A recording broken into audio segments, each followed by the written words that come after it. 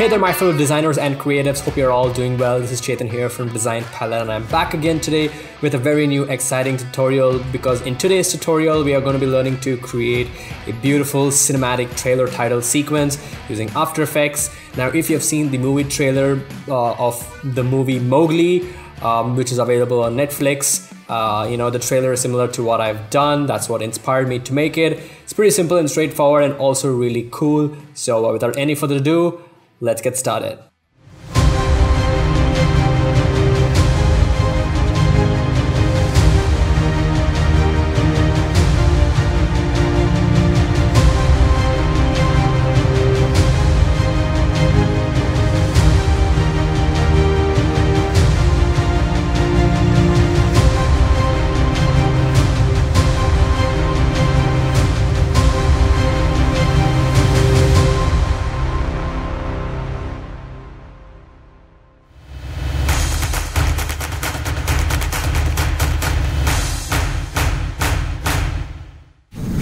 Alright guys, so here I'm in After Effects and this is the entire project, trailer project. You can download the project files for free, completely free. Link will be in the description. You can get the entire trailer, but of course I won't be giving away the audio, but that shouldn't matter. Alright, so let me quickly show you the trailer on Netflix, and as you can see, this is the trailer. And it's got a really nice feel, the simple background, no particles, a little bit of glows, a little bit of light streaks coming off the letters and some optical flares. It's gonna be pretty cool. So let's see how to get this done in After Effects. The first thing I'm gonna do is I'm gonna composition and choose new composition, and I'm gonna call this tutorial comp. All right, and 1920 by 1080, 24 or 30 frames per second, doesn't matter, whichever you want. And 5 seconds long. I mean, that's completely up to you. And yeah, so I'm gonna click on OK.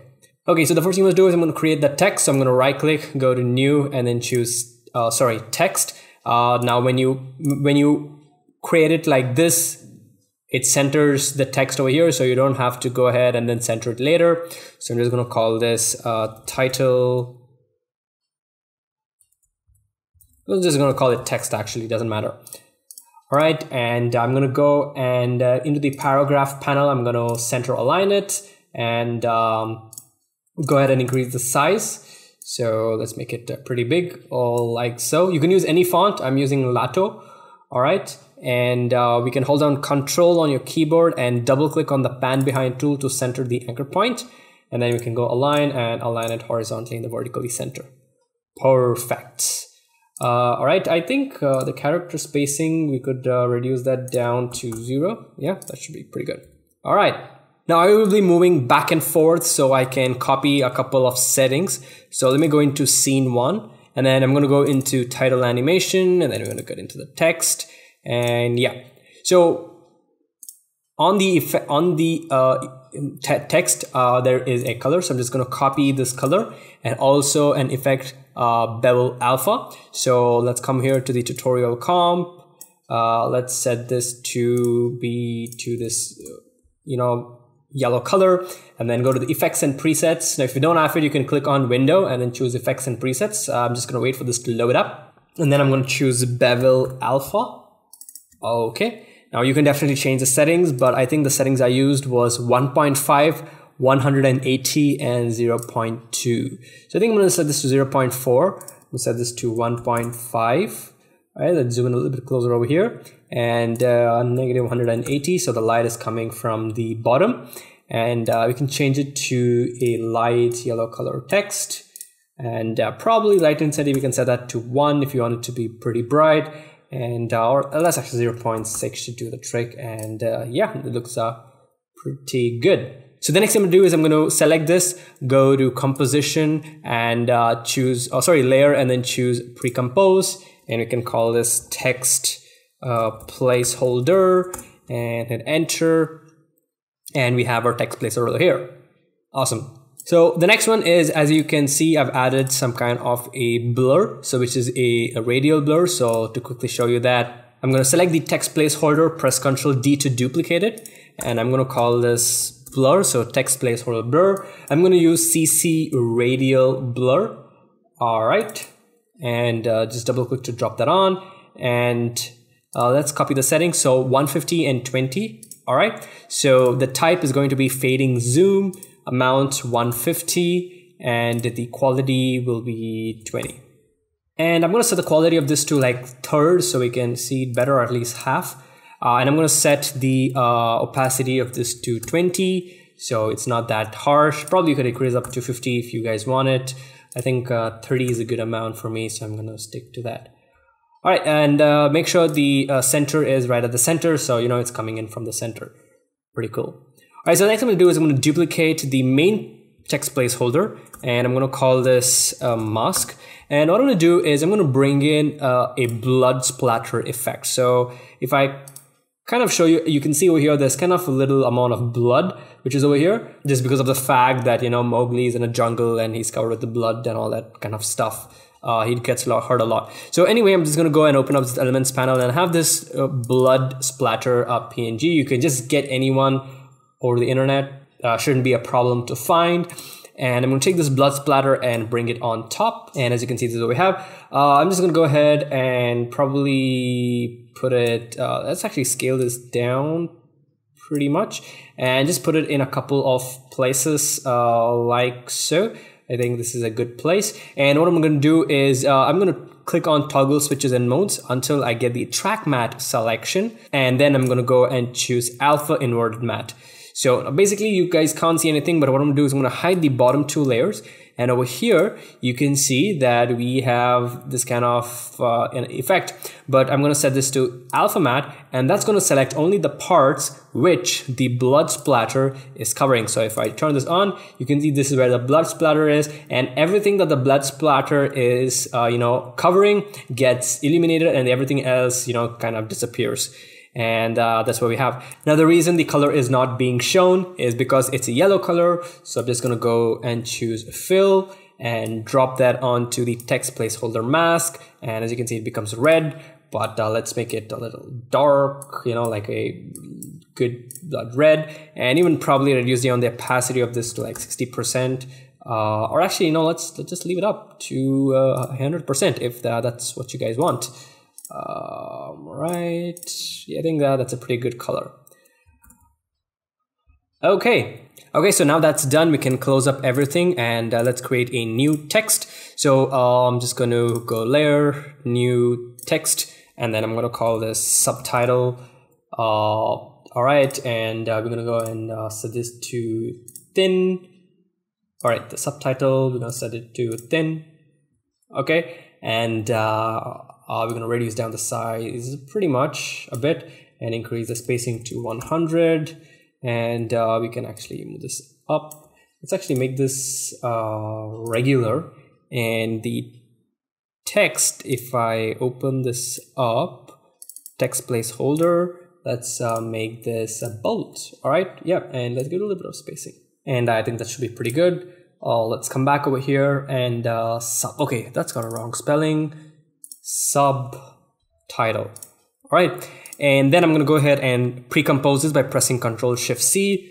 I'm going to call this subtitle placeholder, and then we're going to add in some glow. So go to effects and presets and choose glow. All right, and just drop that on. So you're going to get some glow, and there are a couple of settings that I use for the glow. Let me just quickly get that. So 60, 65, 1. So let's go back over here to the subtitle placeholder. Oh, where was the glow? The glow was on here. Okay, so the glow radius, we're going to make that to 65, so it kind of stands out. So there you go, it's sitting out. Maybe we could reduce increase the intensity to 1.5 and to 45. Yeah, that's gonna make it stand out much more. Pretty cool. All right, and let me just close off all the unnecessary ones. And there you go. This is our entire text placeholder, composition. Okay, so now we're gonna do a little bit of animation. So I'm gonna come to the 1 second mark that is over here, and I'm going to go to the text placeholder mask, press T to get the opacity, make a stop keyframe, reduce this amount to 0, let's come to say 2 minutes and 20 frames and set this to 100. All right, and we can right click keyframe assistant and choose easy ease, and then let's just play this so we can see the blood coming on. All right, pretty good. That's pretty simple. All right, so the next thing we want to do is take the tutorial comp. Where is the tutorial comp? And we're going to put that into a new comp, which is going to be tutorial comp 2, and we can call this tutorial comp final. All right, and let's close up everything. And this is basically the scene. So the first thing I want to do is I'm going to add in a solid. So I'm going to go to layer, new solid, and I'm going to call this BG, and I'm going to choose a dark purple kind of a color, right, magenta style, and click on OK, and I'm going to put that at the bottom. Okay, the next thing I'm going to do is do some little text animation. So as you can see, the text, I'm going to come over here to the tutorial comp final, new, choose a null object, and I'm going to call this text scale. And let's see the keyframes for this, right? So at 3 seconds. All right. So at the beginning, I'm going to set a stopwatch for the text scale by pressing S. And then I'm going to come to a 3 second mark and probably set this to 110. Let's set it to 110. All right, there we go. Now we don't see anything. So what we're going to do is we're going to come to the beginning. We're going to select the tutorial comp and pick whip with the parent link and put that under the scale. And now you should see that the text scaling in from the center, which looks pretty good. Now it's time for some lighting. So I'm going to right click, go to new, and then choose a solid. And I'm going to call this optical flares. And I'm going to call this optical flare left.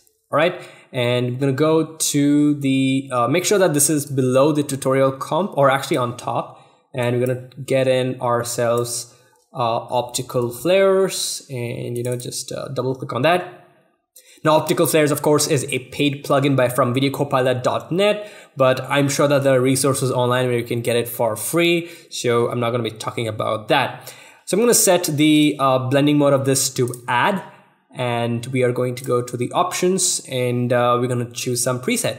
All right, with optical flares, you get only 4 sets of presets. That is the light, motion graphics, natural flares, and the lens objects. But I've got a couple of extra ones, which are the conspiracy presets, pro presets 1, pro presets 2, and the VE light presets. You can definitely use any one that you want, but I think I'm gonna go with the conspiracy preset.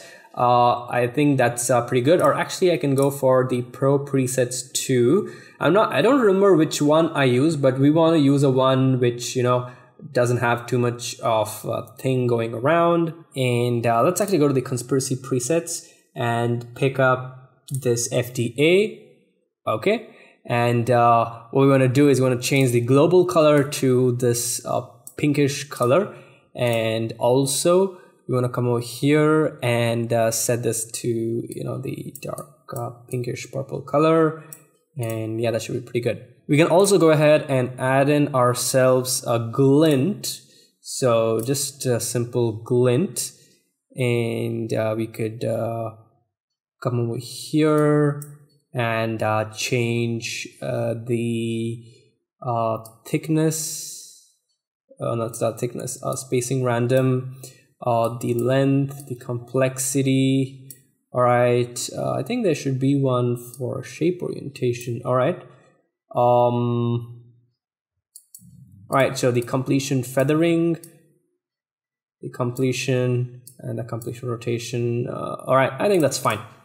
And we could take this and move this over to the side. And I'm going to come back over here to the text placeholder here. Sorry, the tutorial comp. The text placeholder, press T, and I'm going to set this to 20% opacity, and probably set the quality to 30 and the amount to 120. All right, that should make it look much better. All right, another thing that we can do is we can go to the options, and we can go to bring this down. We can go to the aspect ratio, and we can just kind of increase this up like so. All right, and yep, that should be pretty good. Now I'm also going to go and add in a fast blur if we want to, Gaussian blur. Let's actually choose fast blur, fast box blur. If you want to give a bit of blurriness, around 10 pixels. All right, maybe 10 is too much, so probably 5. A little bit of blur. All right, so or actually let's set this to 2.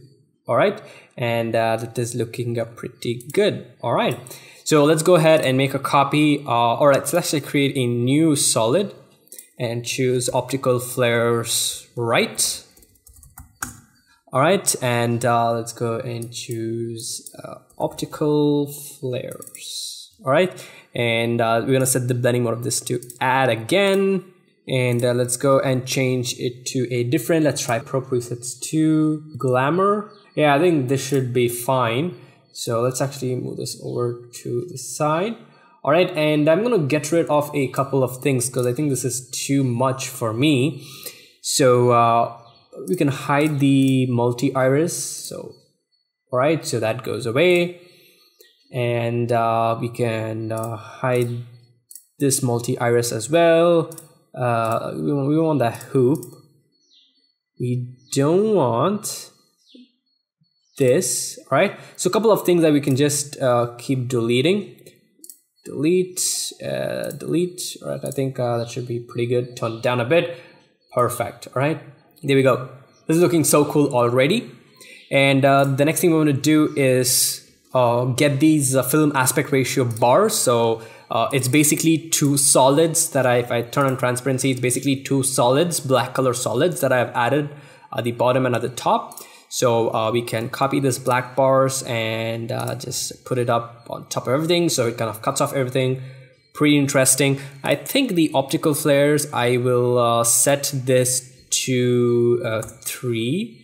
Or yeah, I think let's set it to 4, right? And we could do the same thing for this one as well. Let's just copy this and we can come over here and paste it on this. There we go. That's blurred out again. All right, so now let's animate the brightness and the scale of the optical flares. So now these settings will depend based on the type of optical flares you use and where you place it and stuff. But basically, let's go to the left. I'm going to press the keyframe for the brightness. So I'm going to press U to show the keyframes. I'm going to make this 0. And at 10 frames, I am going to increase it. So it's kind of pretty harsh. So, probably 300. And we can also increase the scale a bit. All right. So I'll probably set this to 200. Let's create a keyframe for the scale as well. All right. And we can come over here and set this to 0 again. All right, and so I'm going to select these 2, right click, keyframe assistant, and then choose easy ease. And as you can see, the text brightens up, and at 3 seconds we want this to become probably say something like 65, or even probably less, to say something like 20, and the scale to back to 100. And yeah, that should be pretty good. So let's quickly take a look.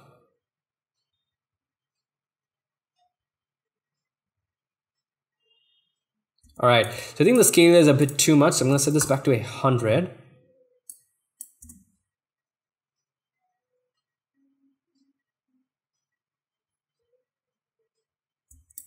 All right, and let's actually go select the optical flares and move that in over here. And the brightness is a bit too much. I'm going to set this to like 200 and increase the scale up to like 300, right? And the brightness, let's set that back to 100 again. Yeah, that's pretty much good. So let's quickly play it again. And we can actually go and select these keyframes, and we could make a curve like this. So it starts off fast, and then it slowly fades down to something like that.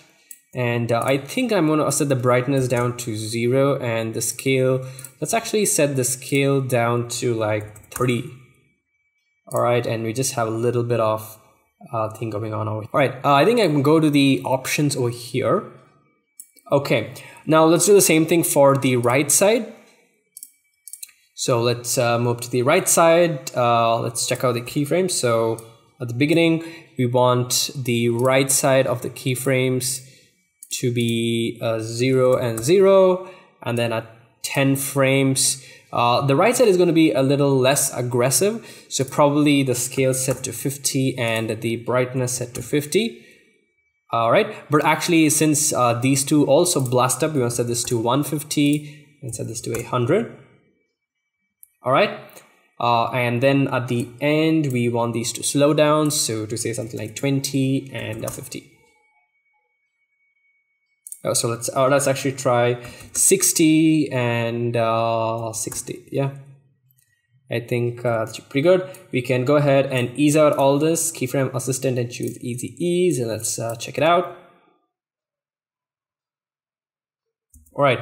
Oh, the next thing we want to do is we want to change the way the text appears. All right. So probably at the point where the text is at its peakest, we want to create a keyframe for the tutorial comp. So let's go ahead and get in a Gaussian blur.